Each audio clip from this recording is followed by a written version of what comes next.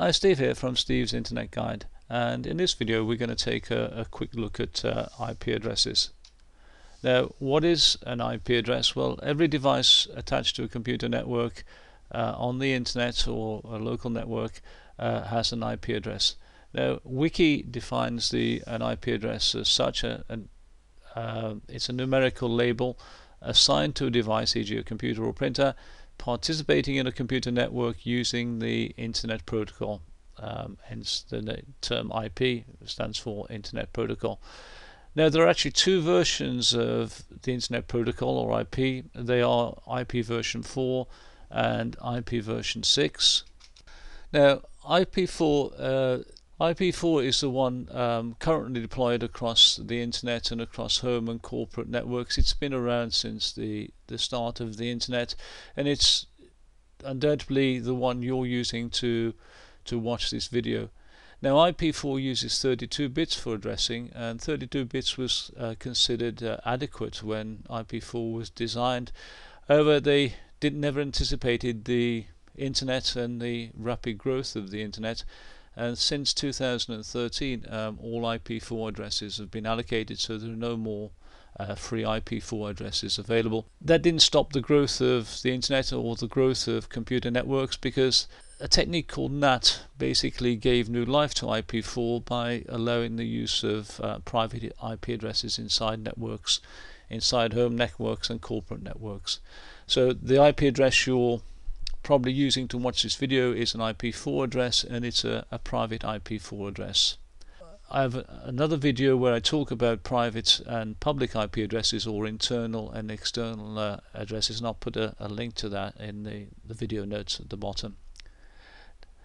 Now, IP4 will eventually be replaced by IP6 when, I don't know, and it's probably not going to be for another 10 years, maybe even 15 years.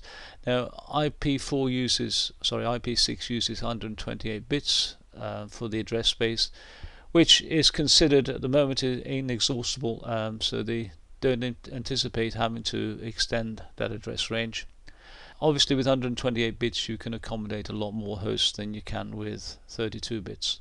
The rollout of IP6 across the internet is happening slowly. I'm not aware of any definite cut-off date for IP4, and IP4 is likely to be with us for many years to come. I would say for at least 10, probably 15 years and maybe more. IP4 IP addresses in general are logical addresses. They're assigned by a network administrator, and in which case they're called static addresses. More commonly, though, they're auto-assigned using a service called DHCP, Dynamic Host Configuration Protocol.